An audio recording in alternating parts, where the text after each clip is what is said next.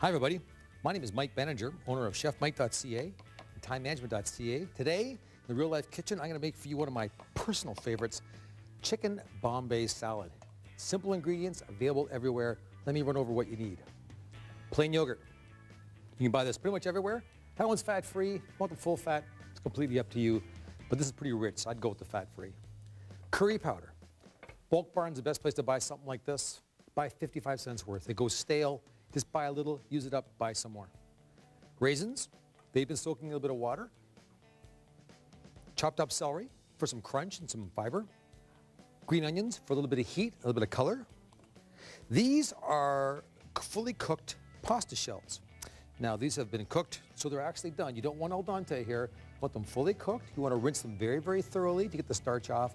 And then I actually use a bit of olive oil to keep them so they wouldn't be separate. If you want to use some canola, that's perfectly fine. In here is about 2 tablespoons of fresh honey. Don't use the very, very best flavored honeys for this. It's going to be lost in the flavor. All you want is some sweet.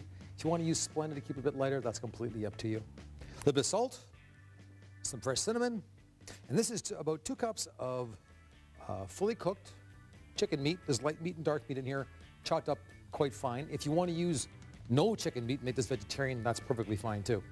So what I'm going to do first is get some curry powder into my yogurt. And ideally, you can do this a couple hours in advance, so it has time for the flavors to actually soak through. But that's completely up to you. The salad actually is pretty good if you make it the day before, and then combine at the last minute. But what we're going to start off with is a nice big mixing bowl. I like plastic for this. Start off with adding all your pasta. That's about 4 or 5 cups. Start off with half of your yogurt. Remember, you can always add more. You can't take it out. You just toss this through.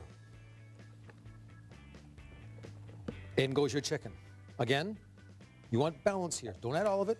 You want some balance.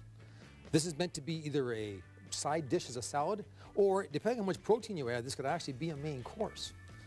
So in that goes. For some crunch, start by adding, let's start with half the celery. This isn't exactly a totally full batch. This is a half batch, so we'll add half the celery to start.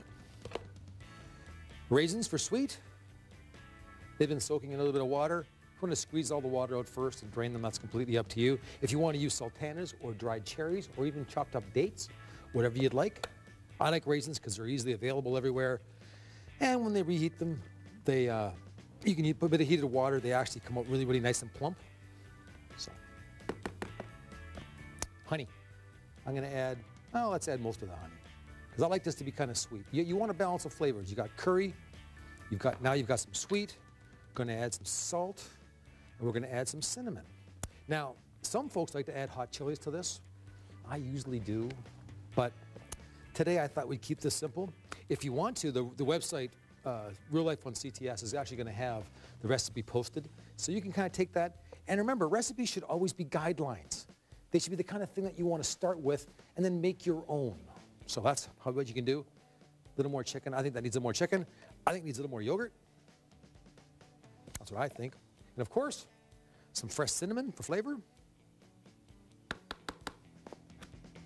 And just mix that through. This keeps for at least a day, day and a half. If you want to add up some very finely diced red pepper for a little more color, that's completely up to you. Yellow pepper, it's up to you. Red chili, that's completely up to you. Put that through like that. Now, again, I like to use the plastic tub for this, because what I would do now is let this sit for an hour or so, put a lid on top, stick it in the fridge, good for an hour. Winter salad, summer salad, all the time. A little bit of fresh onion. This is green onion or scallion or spring onion, depending on what culture you want to use as your reference. Taste one for seasoning. Sweet, salty. Needs a little more honey. A little more salt. And I think a little more green onion. And ladies and gentlemen, that's it. That's how hard it is. Start to finish, once you've got the pasta boiled, 5, 6, 7 minutes. You can buy all the stuff you need at pretty much any large grocery store.